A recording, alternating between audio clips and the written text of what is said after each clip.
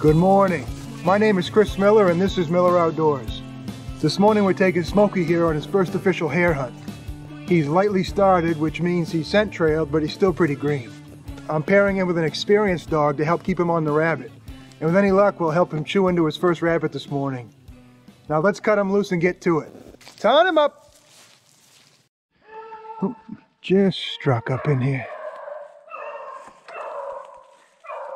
Just struck.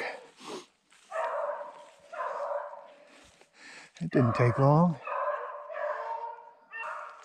We didn't get up in here 100 yards and they jumped on him.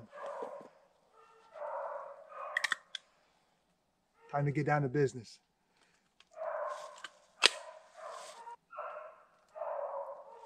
Heading straight away. Hey, do me a favor. If you like this sort of thing, if you take a second and hit that little thumbs up button down below the video, it'll really help me out here on YouTube and I'd appreciate it. The best thing for me to do right now is to slide over there to where he started that rabbit. Where the first barking is one of your best bets early on to try to get a look at him, because chances are he'll make a big circle. And it's better than 50-50. He'll come right back through that spot. So let's head over. Here they come, coming right at us.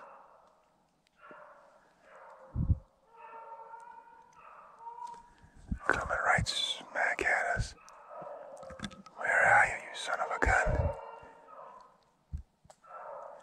Where the heck are you? Looks like he might be going around us to the left.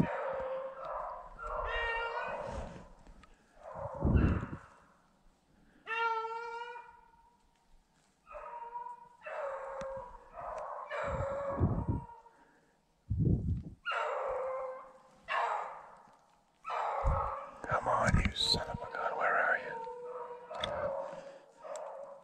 No, he turned. He was coming right at us, and then he turned, going up and away. I'm going to stay right here where they jumped. This is still the highest probability spot for me to be. As of yet, he really hasn't patterned himself, so I'm going to stay right here for a bit. See what happens. They've been running this rabbit for about an hour now, and he's been running fairly small, but I haven't got a look at him yet. I've got an idea he's probably a smaller rabbit, a young one. The young ones tend to run like this sometimes. They'll stay small but be all over the place. And as expected, that lightly started pup is in and out of the run. He's in it sometimes and other times he's out of it. That's real typical. But I'm pleased that he's in it more than he's out of it. I think I've got an idea where I've got to go to get a look at this thing. He's been through one section he's been through 3 times now. I'm going to move right in there and see if I can get a look at him.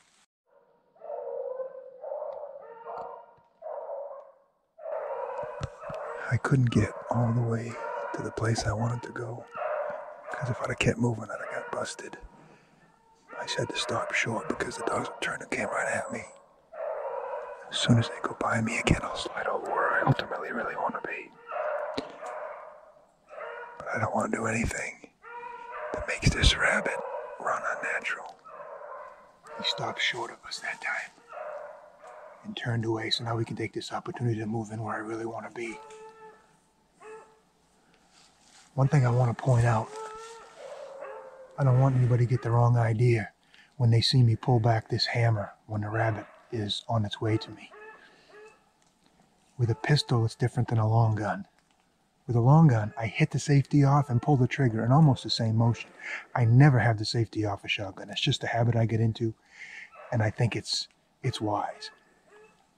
With a pistol, it's a different story, because the noise this makes, that click, that's a very loud click. If you pull that back as you're drawing up on a rabbit, many times they hear it.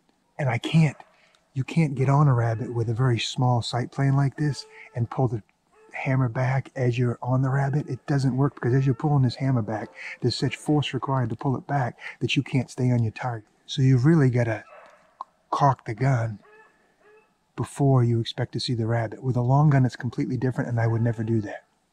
But I just don't want anybody to get the wrong idea. When you see me pulling the hammer back in anticipation of the rabbit, it's only with this type of handgun that I do that, because it's absolutely necessary. Now, he just went through that same spot again. We've got to move about 70 yards. I imagine it's a real thick spot because he's gone through it from numerous directions. Let's slide it in there and see what we can do. Sneaking along a little stream here to try to get a look at this rabbit. And I believe we got a coyote. Coyote got killed here. Yep. Just for size comparison, that's a size 12. He hasn't been dead all that long. Funny color to him. Something got him. It's got kind of a cool strawberry blonde color. Especially across his backside. That's real strawberry blonde. Very cool. Alright, we gotta go get a look at this rabbit. Turned and coming back. It's so thick right in here where he's been running that all I've got to shoot on is this little moose lane, and I won't have more than a split second.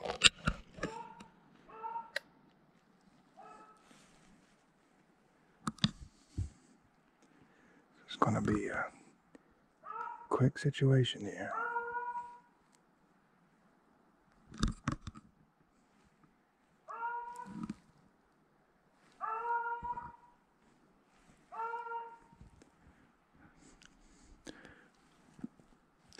Hopefully he takes a little stutter step when he crosses this, just a little pause.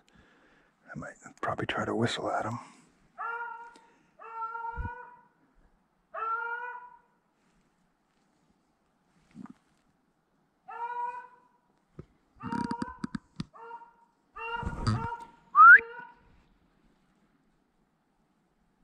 Crap, that was fast.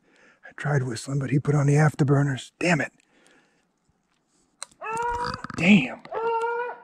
I tried whistling, but he only went faster, the little bastard. We're in the right spot.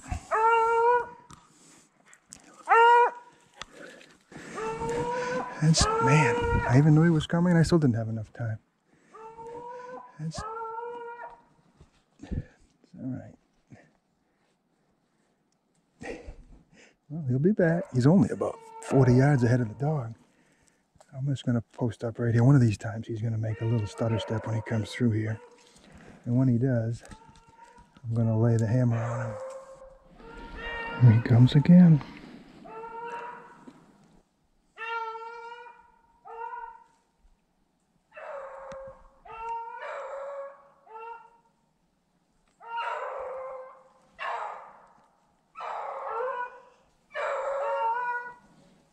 Oh crap, went right behind me that time. Oh, you can't cover it all. Matter of fact, in this type of thick crap, if you try to cover too much, you end up not covering anything. So he's been over through here within about 20 feet 3 times, and now he's been once behind me. So I don't know. Let's come right through this. Come right through this thicket twice. He's not running real big. Should probably be able to get a look at him right here, but can't shoot more than 15 feet, which is fine. It's perfect place for a little handgun. The nice thing about when hare come through thick little patches like this, real thick cover, they're not generally too difficult to get a shot at. It's kind of tight quarters in here, so I won't be able to shoot off to my left very well. If he comes from my left, I'm going to have to shoot him left-handed. Damn,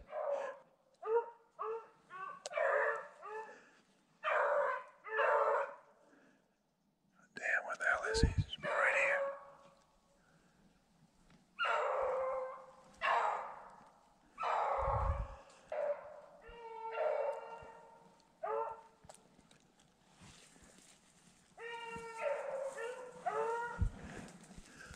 I'm going to turn.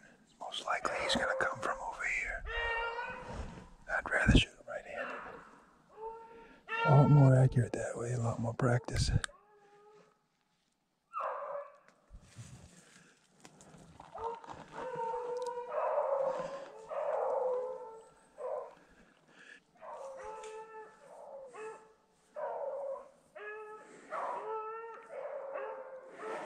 he comes.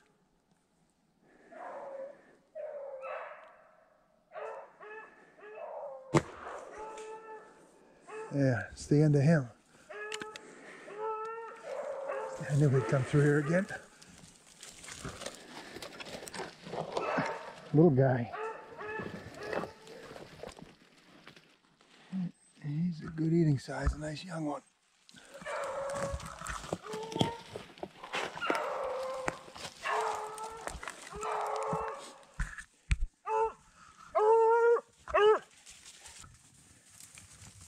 What's this right here? Yeah. Good boy. Good boy. Okay, dead.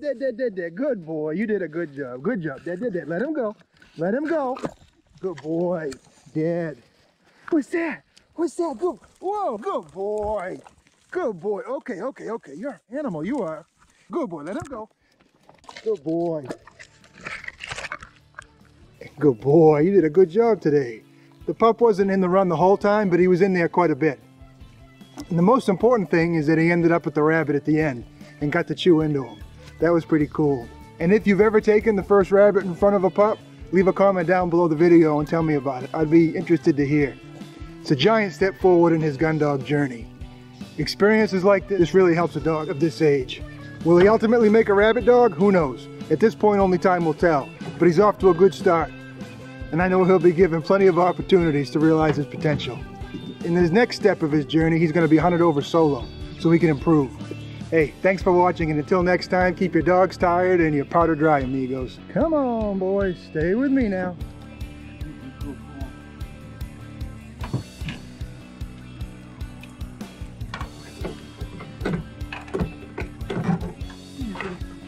Good boy. Come here, boy. Up.